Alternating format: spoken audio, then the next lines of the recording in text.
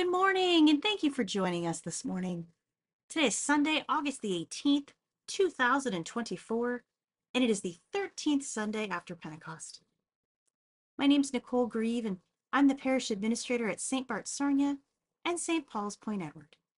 We're so glad you've joined us this morning. So let us now take a moment to quiet our hearts and quiet our minds for worship.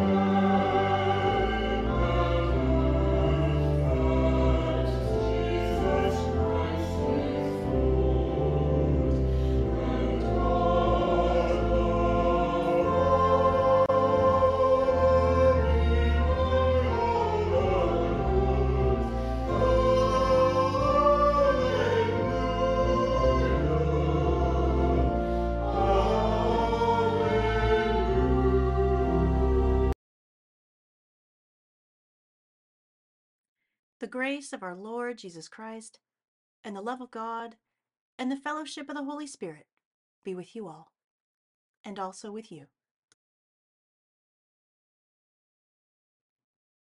We thank you, O God, that you have again brought us together on the Lord's Day to praise you for your goodness and to ask your blessing. Give us grace to see your hand in the week that has passed and your purpose in the week to come. Through Christ our Lord. Amen. Dear friends in Christ, as we turn our hearts and minds to worship Almighty God, let us confess our sins. Most merciful God, we confess that we have sinned against you in thought, word, and deed, by what we have done and by what we have left undone. We have not loved you with our whole heart. We have not loved our neighbors as ourselves. We are truly sorry, and we humbly repent. For the sake of your Son, Jesus Christ, have mercy on us and forgive us, that we may delight in your will and walk in your ways, to the glory of your name. Amen. Merciful God, grant to your faithful people pardon and peace, that we may be cleansed from all our sins and serve you with a quiet mind.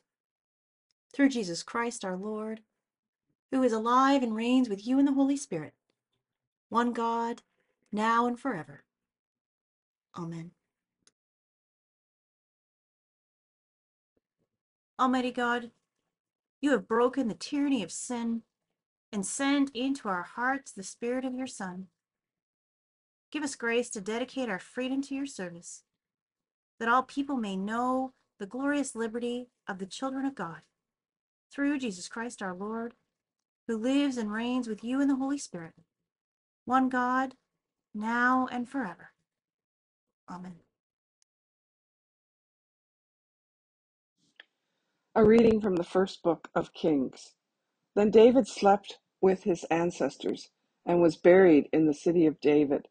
The time that David reigned over Israel was 40 years. He reigned 7 years in Hebron and 33 years in Jerusalem. So Solomon sat on the throne of his father David, and his kingdom was firmly established. Solomon loved the Lord, walking in the statutes of his father David. Only he sacrificed and offered incense at the high places. The king went to Gibeon to sacrifice there, for that was the principal high place. Solomon used to offer 1,000 burnt offerings on the altar. At Gibeon, the Lord appeared to Solomon in a dream by night, and God said, "Ask what I should give you." And Solomon said, "You have shown great and steadfast love to your servant, my father David, because he walked before you in faithfulness, in righteousness, and in uprightness of heart towards you. And you have kept for him this great and steadfast love, and has given him a son to sit on his throne today. And now, O Lord my God, you have made my servant king in place of my father David. Although I am only a little child, I do not know how to go out or come in, and your servant is in the midst of the people whom you have chosen, a great people, so numerous they cannot be numbered or counted. Give your servant, therefore, an understanding mind to govern your people, able to discern between good and evil. For who can govern this, your great people? It pleased the Lord that Solomon had asked this. God said to him, "Because you have asked this, and have not asked for yourself long life or riches, or for the life of your enemies, but have asked for yourself understanding to discern what is right, I now do according to your word. Indeed, I give you a wise and discerning mind. No one like you has been before you, and no one like you shall arise after you. I give you also what you have not asked, both riches and honor, all your life. No other king shall compare with you. If you will walk in my ways, keeping my statutes and my commandments, as your father David walked, then I will lengthen your life. Listen for the leading of the Spirit. Thanks be to God." Psalm 111. Hallelujah! I will give thanks to the Lord with my whole heart, in the assembly of the upright, in the congregation. Great are the deeds of the Lord. They are studied by all who delight in them. O Lord, your work is full of majesty and splendor, and your righteousness endures forever. You make your marvelous works to be remembered. and are gracious and full of compassion. You give food to those who fear you. You are ever mindful of your covenant. You have shown your people the power of your works in giving them the lands of the nations. The works of your hands are faithfulness and justice. All your commandments are sure. They stand fast forever and ever because they are done in truth and equity. You send redemption to your people.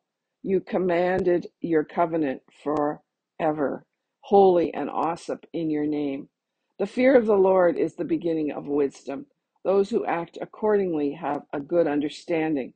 The praise of the Lord endures forever. Glory to the Father, and to the Son, and to the Holy Ghost, as it was in the beginning, is now, and ever shall be, world without end.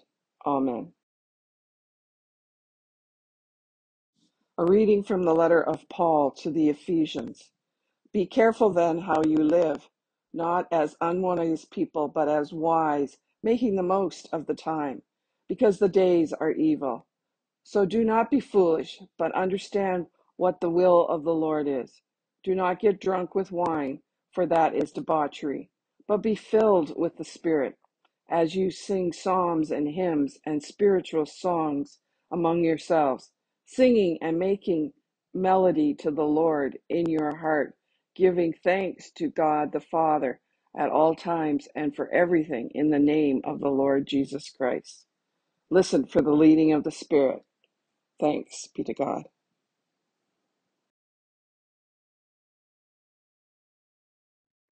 The Lord be with you, and also with you. The Holy Gospel of our Lord Jesus Christ, according to St. John. Glory to you, Lord Jesus Christ. Jesus said to the people, I am the living bread that came down from heaven. Whoever eats of this bread will live forever, and the bread that I will give for the life of the world is my flesh. The Jews then disputed among themselves, saying, How can this man give us his flesh to eat? So Jesus said to them, Very truly I tell you, unless you eat the flesh of the Son of Man and drink his blood, you have no life in you.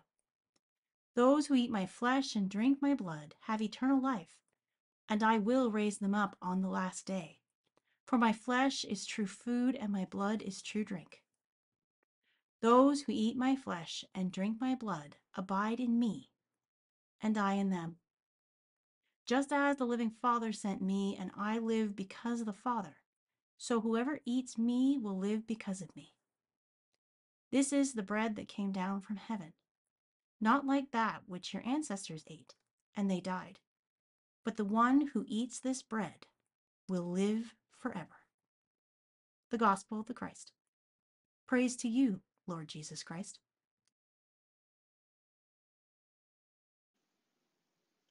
Let us confess our faith as we say, I believe in God, the Father Almighty, creator of heaven and earth. I believe in Jesus Christ, his only Son, our Lord. He was conceived by the power of the Holy Spirit and born of the Virgin Mary. He suffered under Pontius Pilate, was crucified, died, and was buried. He descended to the dead. On the third day he rose again. He ascended into heaven and is seated at the right hand of the Father. He will come again to judge the living and the dead. I believe in the Holy Spirit, the Holy Catholic Church, the communion of saints, the forgiveness of sins, the resurrection of the body, and the life everlasting. Amen. Let us pray. Loving God, we desire to serve you in sincerity and faithfulness. Hear the prayers of your people and strengthen us for the work you have given us to do, as we say, Lord, in your mercy, hear our prayer. Remember your holy church, that it might always be strong in the Lord and the strength of your power. Lord, in your mercy, hear our prayer. Guide our civic and political leaders that they might make decisions and craft policies that benefit all people. Lord, in your mercy, hear our prayer. Inspire the people of our local community that this might be a place where people thrive and live in peace and neighborly goodwill. Lord, in your mercy, hear our prayer. Touch the hearts of those who seek you and guide them here that they might encounter the living Christ among us. Lord, in your mercy, hear our prayer. Grant us wisdom in our use of natural resources that we might bequeath to our children and grandchildren a sustainable and abundant world. Lord, in your mercy, hear our prayer. We pray for those in our community.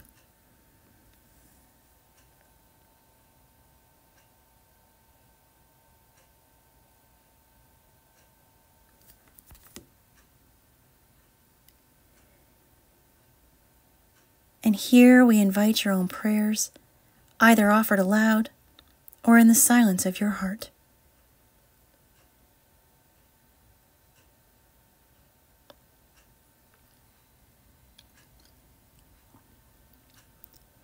Lord, in your mercy, hear our prayer. We trust in your care of those who have died. Guide us so that our faith journeys might take us into your eternal kingdom. Lord, in your mercy, hear our prayer. Lord, to who can we go? You have the words of eternal life. We have come to believe and know that you are the Holy One of God. Embolden and empower us to be vessels of your grace. And all these we ask through your Son, our Lord Jesus Christ. Amen.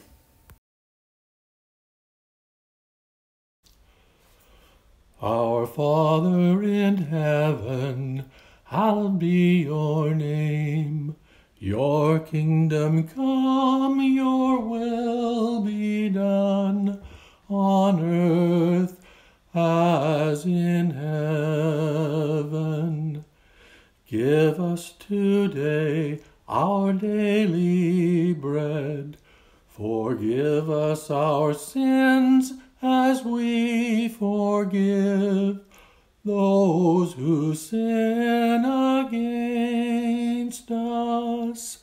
Save us from the time of trial, and deliver us from evil. For the kingdom, the power, and the glory are yours, now and forever. Amen.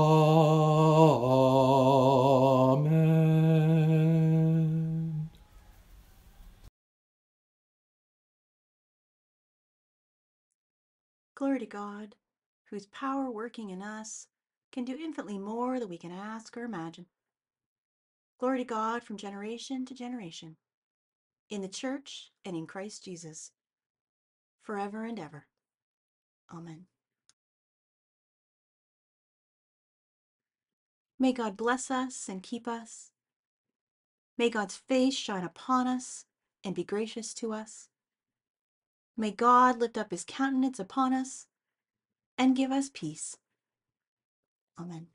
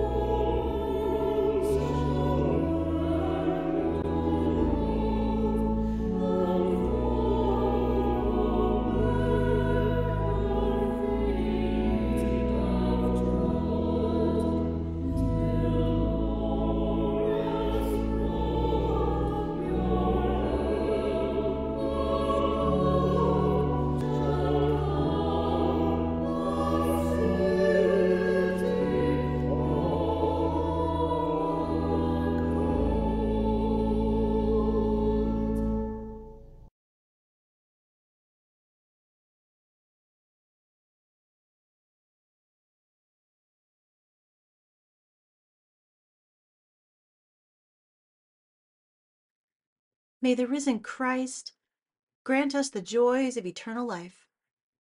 Let us bless the Lord. Alleluia, alleluia. Thanks be to God. Alleluia, alleluia.